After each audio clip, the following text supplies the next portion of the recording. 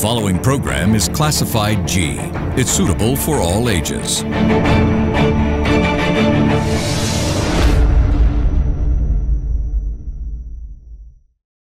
We would like to remind our viewers that the views expressed in this program by our participating guests are solely viewpoints of them who take part and does not reflect the views and beliefs of the Derana Media Network.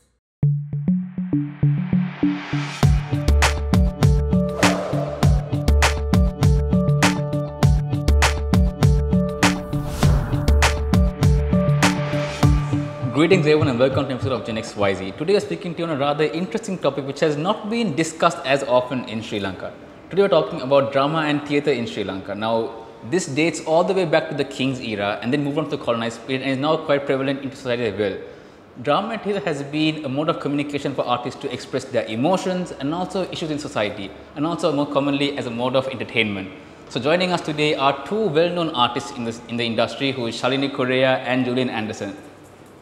Thank you for joining us on today's program, Julian and Shalini. Thank you for having us. Thank you. So before we start on today's introduction, could you all give us a brief as to what you all have been doing so far in the industry? What has your experience been like, and how do you all start on drama and theatre in Sri Lanka? I'll start with Shalini first. Yeah, sure. So I actually started doing drama in Sri Lanka when I was really young, when I was 7 or something. I just really liked acting, so I just started then. And then I went to ladies college, so I did quite a few drama competitions and Shakespeare drama and that kind of thing, in-house drama as well as outside of school. And then I was like, okay, now I really like this thing, so I really want to continue it.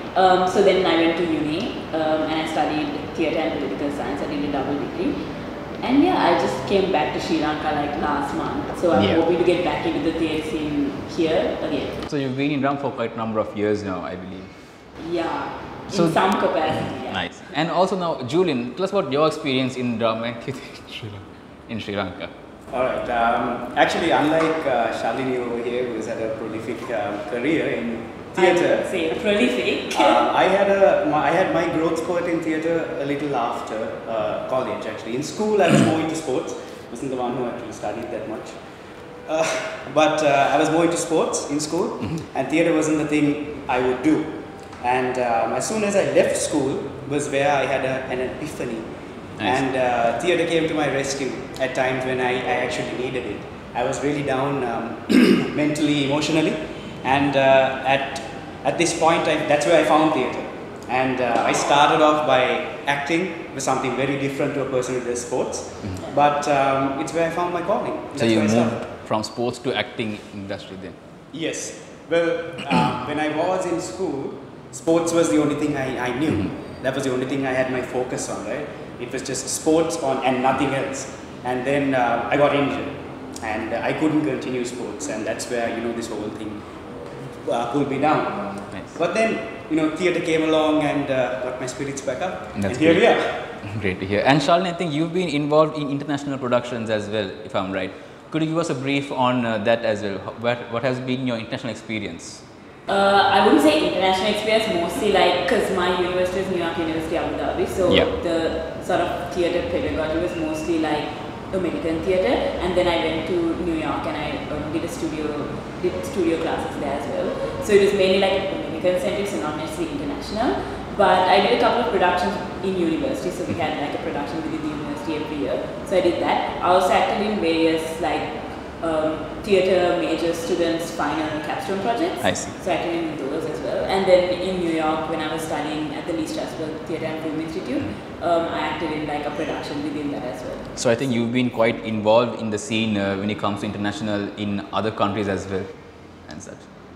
To some extent. So with regard to that then, Shalini, what exactly do you see are the common differences when it comes to not maybe comparing in the national theatre industry in Sri Lanka and also maybe in other countries?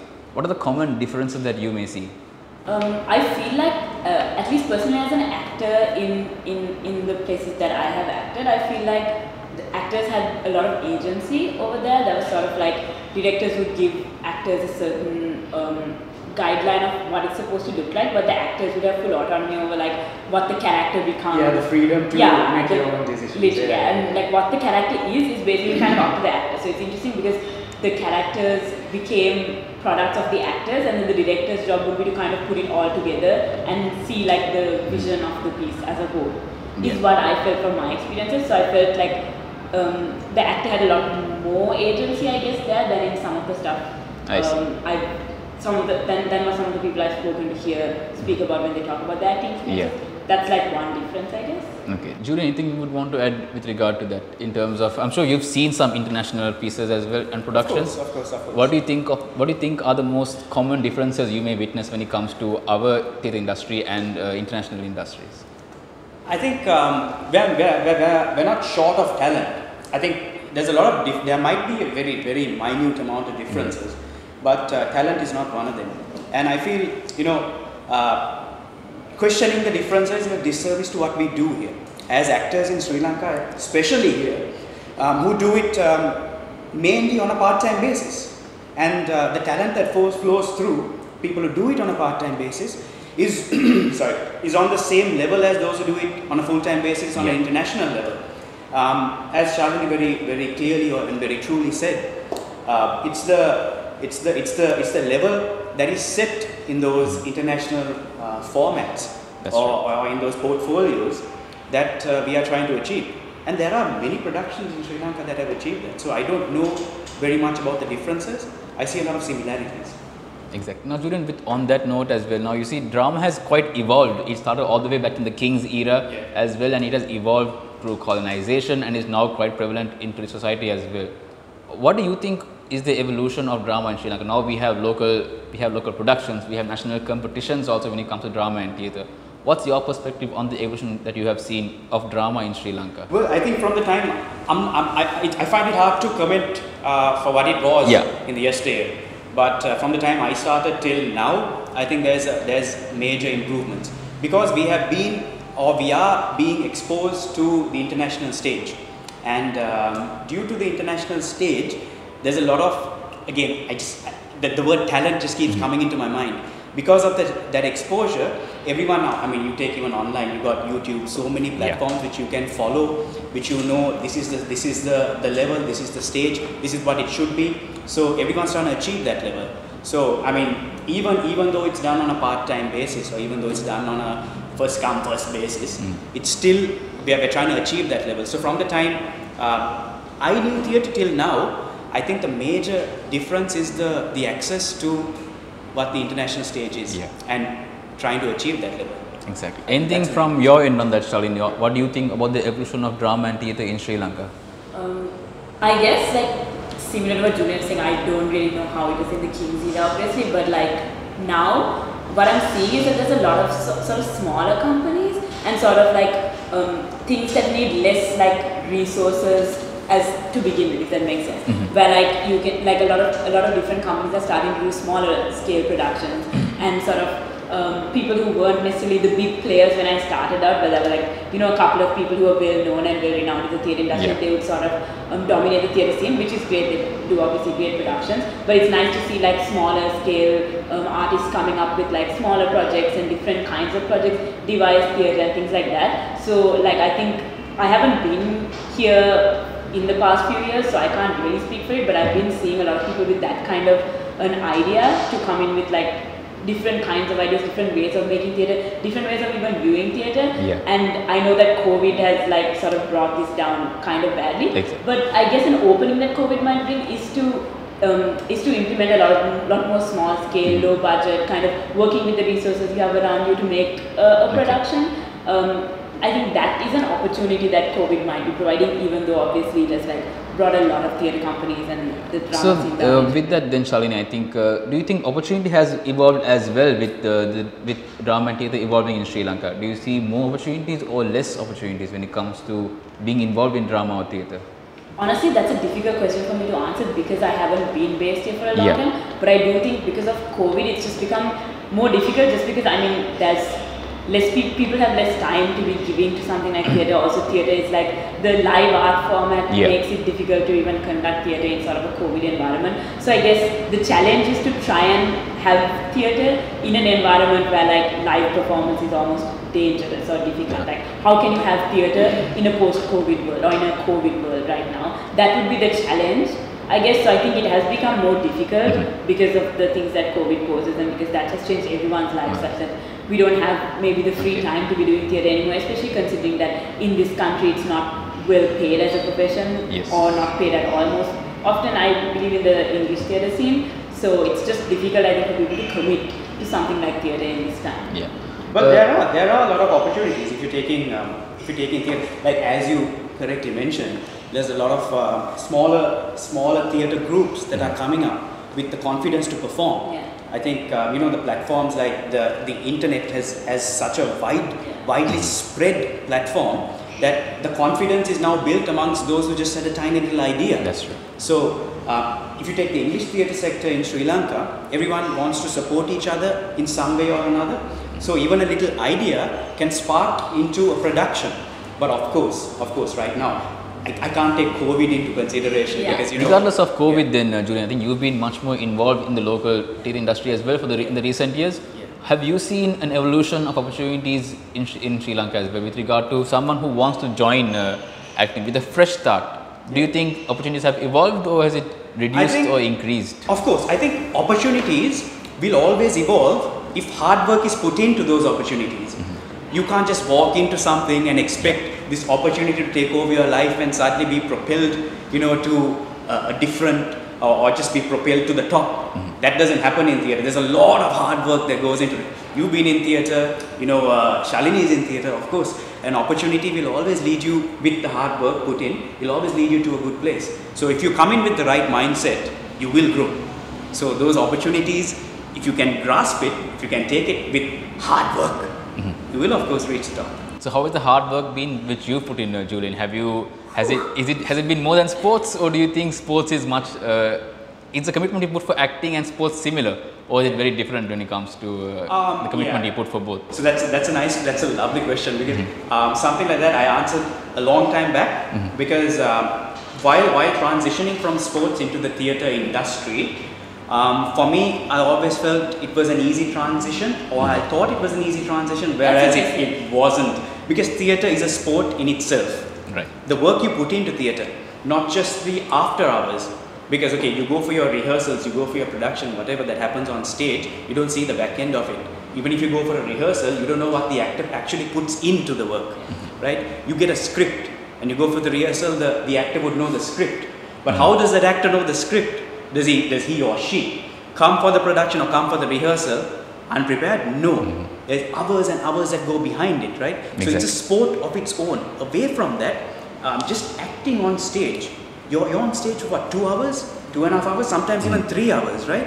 Right. The physicality of that, to be on stage, to impersonate or to play a character in a production that is not even physical, still takes a lot of physicality and a lot of hard work and a lot of fitness put into your system.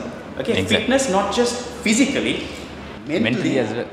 Man, that's a lot of work you got to put in. Because you're being watched at every single second. You're being watched, and it's not even. I mean, if you're just sitting down and speaking, that's still a lot of effort that's put in, because you got to project. You got to project what you're saying. You got to enunciate what you're saying. So even that, there's a lot of work that goes into this. It's a sport of its own. And I would stand on my feet, both my feet, with both my hands up, and say it's as tough as a sport. I think those are some thought-filled words we heard from you, Julian. I'm sure you would have some inspirational to say as well, Shalini, with regard to that, the amount of commitment and hard work you put into being involved in theatre. Yeah, I'm sure it doesn't look as easy as it is. I think for sure, because I mean, if you're not convinced about the character you're playing, nobody else is going to be either. So to get to that level, even in your own head or like in your own physicality, is so difficult, and it's easy to take for granted things like physicality, things like movements, things like body language, things like tone, but all of those things matter so much to who the character is that you're playing. Yeah. So it's just so much work to sort of almost become somebody else within sort of a play, or within a vision that somebody else maybe has for a production. And I think most of the work for me, when it comes to playing a character or like performing on stage, is sort of being attuned to the other person in the room with you, like constantly being aware that you're feeding off somebody else and you're playing off someone else. And I think the best thing about acting is being able to feed off somebody else and being able to sort of get energy from someone else when you can't find it within yourself. You're like, give it to me, and then you get that energy from the other person. I think that's the most exhilarating thing, and that's why it feels like a team sport even for me. If we're using the sport it is a team sport because the famous saying goes, acting is reacting. That's true. I feel that we can truly sense the passion that you all have and the hard work and commitment you all put as well. I'm sure it doesn't look as easy as it is, so it's definitely something that we all should think about when joining the acting industry as well. With that, we're now moving on to a short commercial break. Stay tuned for more on this topic.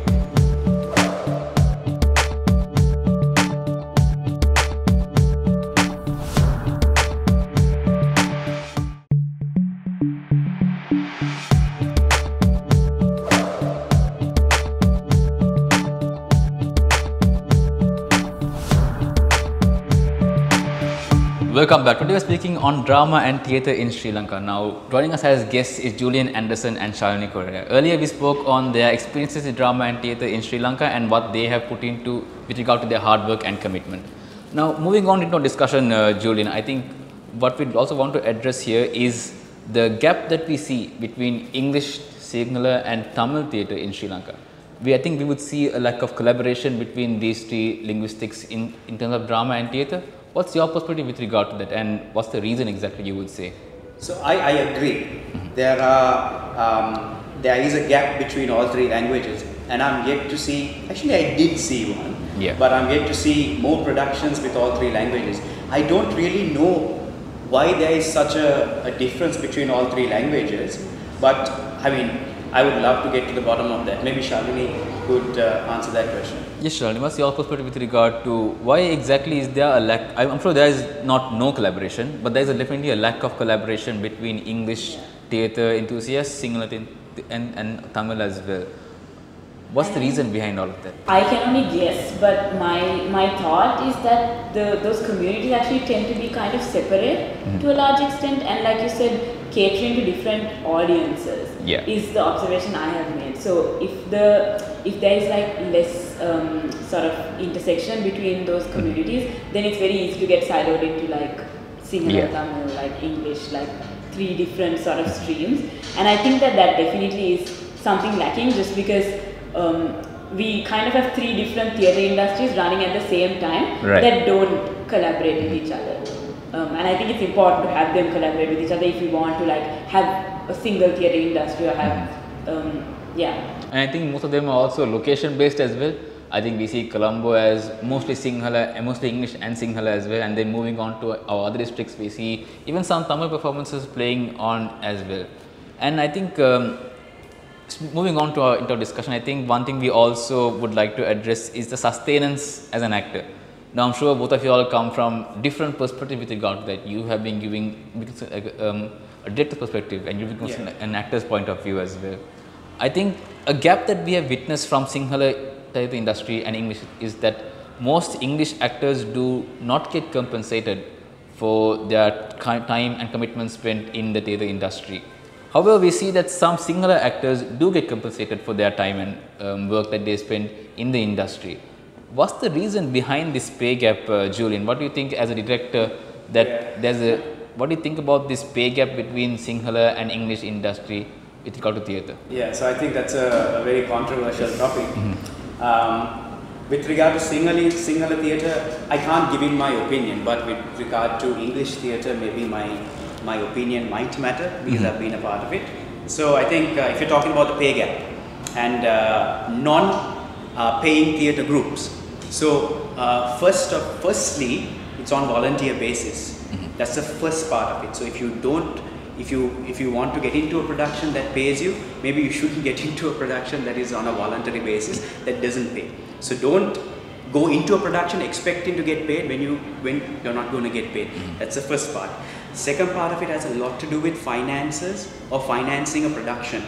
Financing a production itself is so vast. It's so vast. Just the production itself, putting it on stage, will cost you a lot.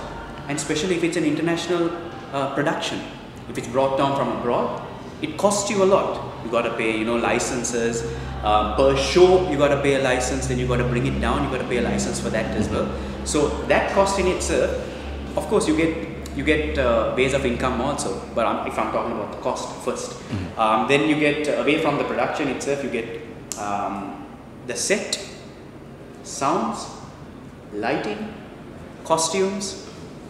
That's just the tip of it. That's I think the foundation with regard to bring a production. That's just the tip of the iceberg. So that cost of it, maybe you can cover it up with the ticket sales, but how do you compensate the actors after that? Because maybe some productions make a profit, but it's also a very small profit. It's a minute profit. So how do you divide that amongst people, right? So what happens is most theatre groups or most English theatre groups in Sri Lanka, the profit they earn from one production, they put it into the next production to kickstart it. And those profits, I mean, you can't share it or you can't divide it amongst your actors. You can't physically do it. How do you pay someone who puts in, how do you categorize someone who puts in more hard work to someone who puts in less? You can't categorize that because everyone puts in their due share of hard work into a production. So it's very hard to, pay people, especially when, sponsorships in the theatre, in the English theatre industry, sponsorships are very hard to come by. And ticket sales, the amount Sri Lankans pay for a ticket is between 1,000 rupees and 4,000 rupees on a normal basis, 4,000 being the front seats and 1,000 rupees being at the back. And then if you take balcony seats, would range from 500 rupees to again 1,000 rupees. So with those small amounts, you can't pay your actors. It's tough. It's very tough. Maybe you can probably cover their transport or give them something small to eat, but paying someone, if you do the finance, you do the costings of it, it's really tough. Thank you for giving us your perspective on that, Julian. I think before I come to you with the countering questions on that, I'd like to hear Shalini's perspective as well as what do you think about majority of English actors not being compensated for their time and commitment being involved in the industry? Yeah, I think it's really sad that there's no infrastructure really in place to allow this to happen. Like Julian said, I agree that there isn't enough money circulating within the English theatre scene in general to be able to adequately compensate actors. And I think that leads to like only people who can afford to be doing a non-paying thing with their time to be able to be actors even in the English theatre scene. So I think it already sort of biases the theatre scene to be to not have people who can't afford to be there. You know what I mean? So it's just it's very sad that that's the way things are. I do think though that there is something important in having even a nominal sort of fee or payment. I do understand that like being able to compensate people for the amount of hours they put in and all is a very difficult task. But even some sort of nominal sum, I feel might help to boost the sort of respect or taking an actor's job seriously. Because I feel like choreographers and people like that do get paid, but then actors, it's sort of something you love to do, so you're coming to do it because you love to do it. But it is a job in itself, and it's not necessarily viewed that way here, maybe because they are not being compensated. So that might be something to think about. Yeah. Now I think like Shalini mentioned as well, and Julian bringing up to how you mentioned how theatre is done on a voluntary basis. So I'm sure you see like casts of 100 or 200 members coming on even to be involved on a voluntary basis because of their passion and love towards drama and theatre in Sri Lanka. I just want to ask from you as well, Julian. I'm not obviously pointing out to you as well, but don't you think this passion is being exploited in some way, or is it not being given the due respect it should deserve? I think the word exploitation in this context is taken out of context. Because the word exploitation means you go into it knowing you want something out of it and you don't get it, but you're being utilized for that matter. Here, you're going into something knowing that it's voluntary basis and you're expecting a payment out of it. That's not exploitation. That's called uneven expectations. If you're going into something voluntary, I'm sure the people who volunteer for an NGO project don't go in expecting a payment.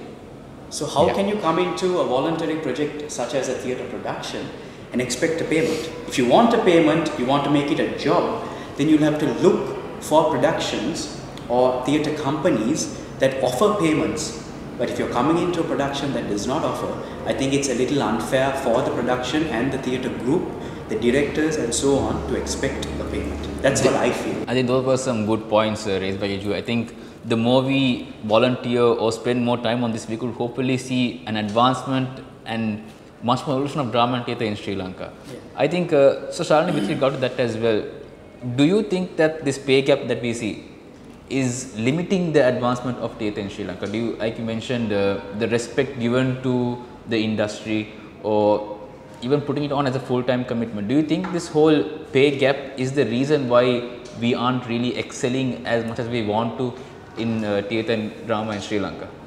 I think it's sort of like the fact that actors aren't paid makes it less respected, and then that makes actors continue to not be paid, if that makes sense. It sort of aids each other. I feel like it's also important for audiences in Colombo and in Sri Lanka to value the art made by local artists the same way that they value all these international productions that they've heard of, like in international, like in other countries, and therefore have respect for it, but have less respect for sort of the productions that people have put as much time and as much, like as Julian pointed out, have as much talent, and are putting on these great productions here.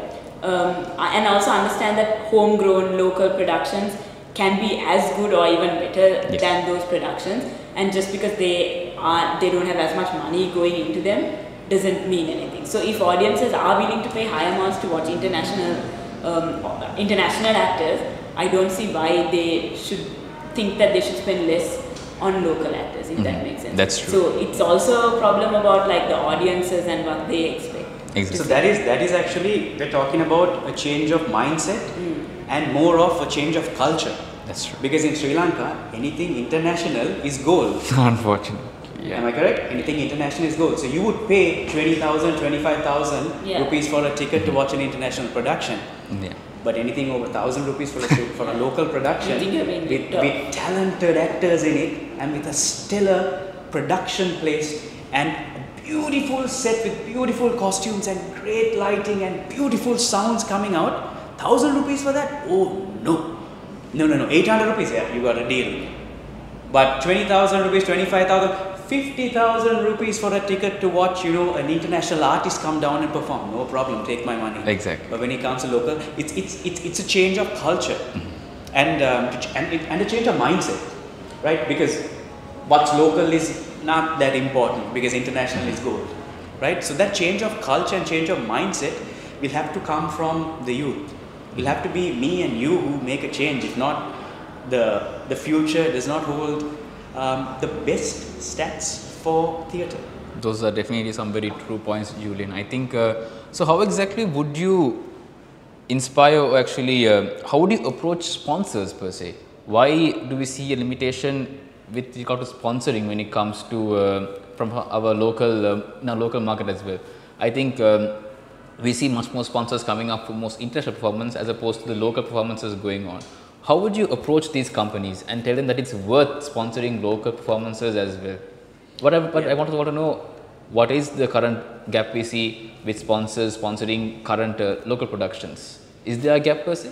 Yes, if I hit the nail on the head, sponsors in Sri Lanka do not find it viable or profitable to sponsor a local production, which is why they won't invest. But if it's an international production, of course, whatever you want, we will invest. We have the budget for it, so we will invest because we see the gain or the get back from it. Demand. There is a demand for it, so they see it. But for a local production, it's very tough. Only if they see a value in it, they will invest. That's a company, right? We're not talking about an NGO. We're talking about a company. A company will always want its profits. They'll always want a return on their investment. So they don't see that. So to answer your question about how do you convince a sponsor, through various means. How can you show them that they could also profit by sponsoring these local productions? I will answer your question with the question itself. Yeah. The only way you can show them is to literally show them a return on investment. Because, I mean, a lot of people who do theatre don't show them the finances of it. This is what you will gain in return. I mean, of course, we'll say, this is what you're going to do, this is what, but if you put it on a spreadsheet and if you show sponsors, okay, this is what you will gain in finance-wise, okay, in number-wise, this is what you're going to gain. Maybe that's the way we can move into these sponsors. But of course, I feel sponsors need to all, actually large companies, they have their budgets, they can sponsor. They feel, it's viable. But I feel companies in Sri Lanka also need to know that, this is something that people do on a voluntary basis. And if I'm speaking to these companies, if they are listening right now, support the arts. I mean, support the arts. This could be your next CSR project. Support the arts. There's a lot of youth, there's a lot of kids who come into this, talented people, talented. They come into this, with a dream in their heads, trying to achieve what they want to achieve. Support them. Support the arts in Sri Lanka. Because you never know where the next Michael Jackson will come from. Not everyone good is made in America. Could be made in Sri Lanka. Exactly. So support the arts. I think Shalini, we'd like to hear your perspective as well as to what is the talent we have to really showcase that we are worth being sponsored for and we are worth the actual attention that it deserves in Sri Lanka. I think honestly the work that is created by Sri Lankan artists speak for itself. But I think when Julian song I was thinking also from the side of theatre companies in Sri Lanka or in the English theatre scene, I feel like that at least I haven't seen or I haven't heard of one cohesive sort of stance or one cohesive idea for the theatre industry. I think a lot of theatre companies have visions for what they want to be in the next 5 years, in the next 10 years, or what kind of things they want to produce. But I think it's important to have a goal as an industry as well. I think if the industry comes together and looks at these guidelines, looks at all the people that they have, makes those kind of spreadsheets and budgets and thinks about how to actually structure the industry in sort of in a more cohesive manner, I think that could maybe help increase the sort of legitimacy of the companies and the legitimacy of the industry as a whole. That could incentivize companies to invest in that case. I feel like there needs to be a united front from the English theatre scene that maybe we haven't seen yet, and that might help. Hopefully. So those were some thought-provoking statements by Julian and Shalini. So make sure, like Julian mentioned himself, we support the art and develop Sri Lanka theatre as a whole. With that, we're now moving on to a short commercial break. Make sure you stay tuned for more on this topic.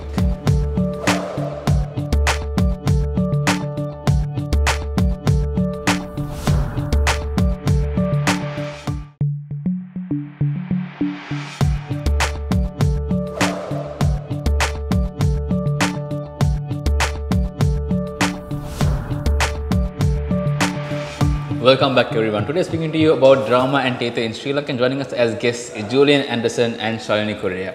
Earlier on we spoke about their experiences in drama in Sri Lanka and the current obstacles and challenges we see with regard to drama and theatre advancing in Sri Lanka.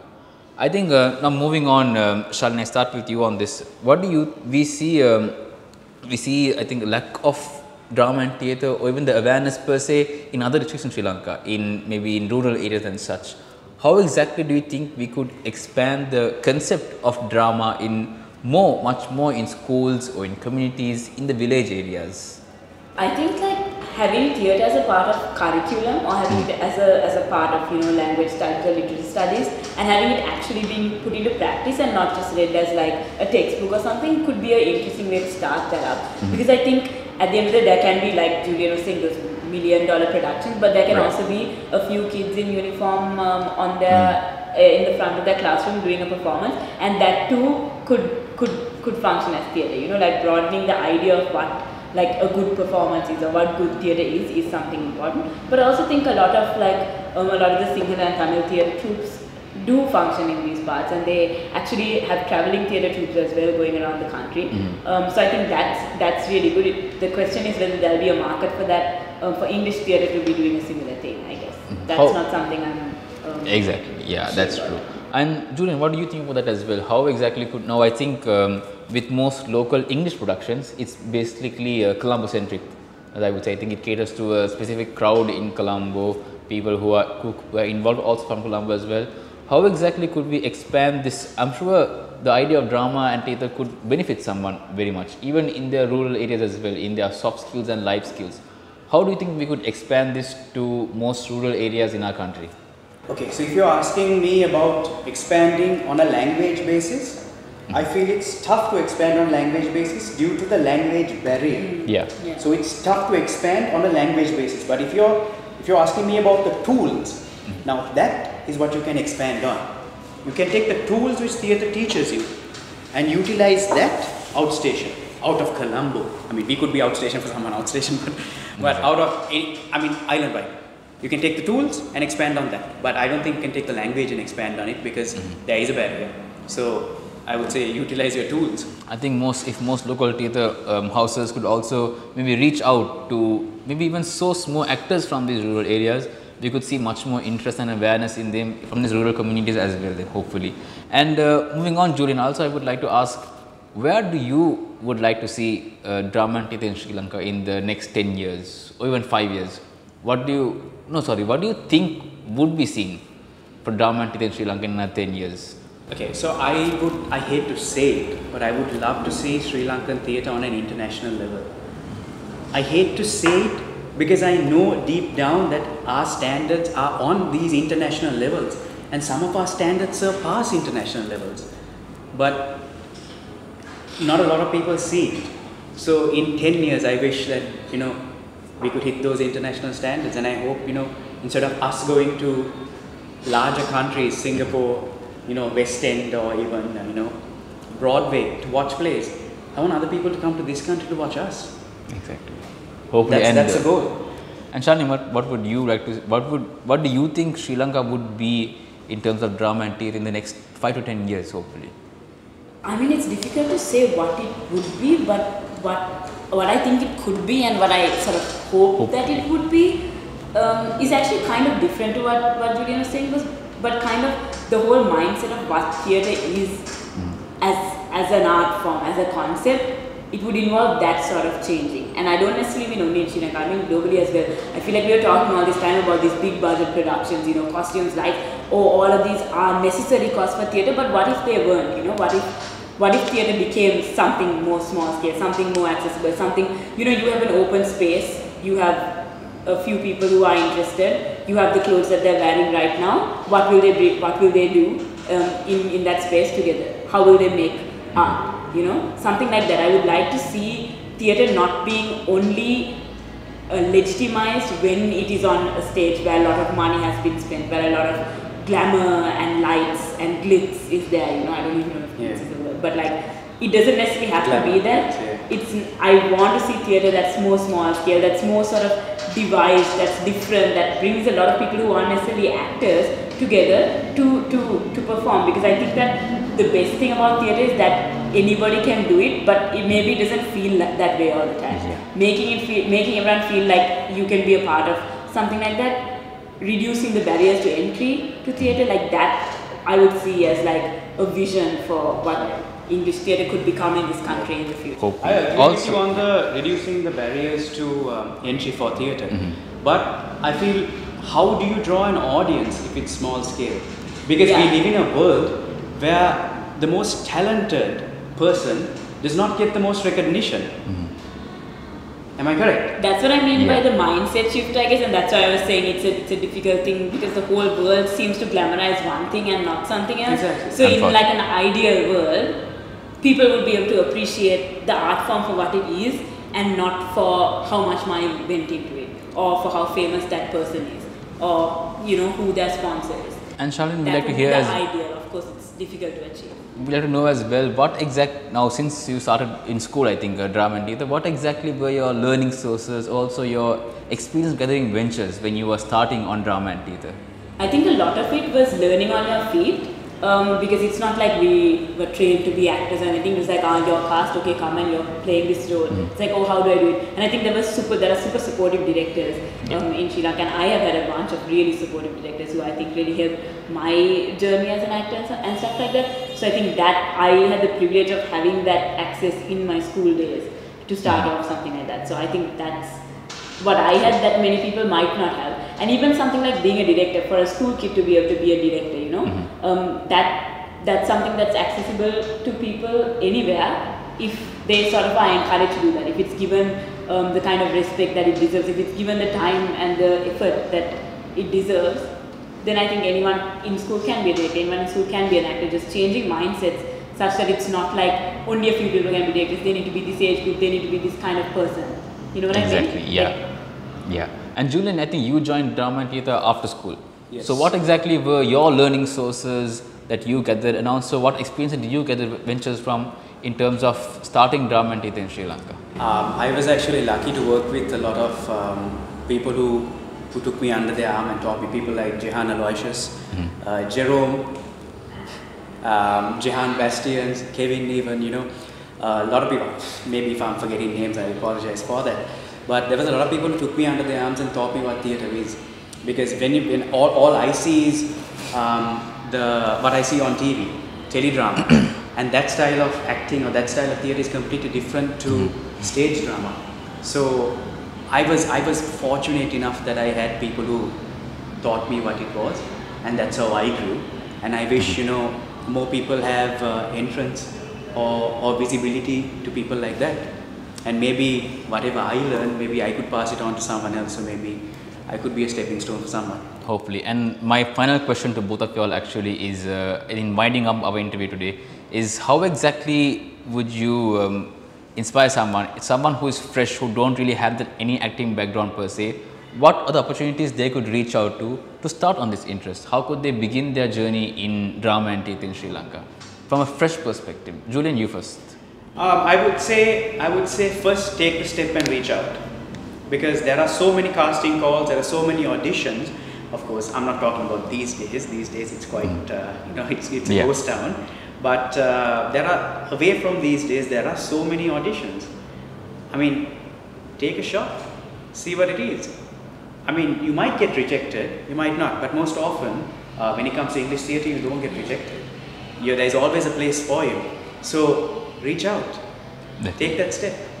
And Shalini, your final words on that as well. How could someone fresh without an acting background start on their journey in acting?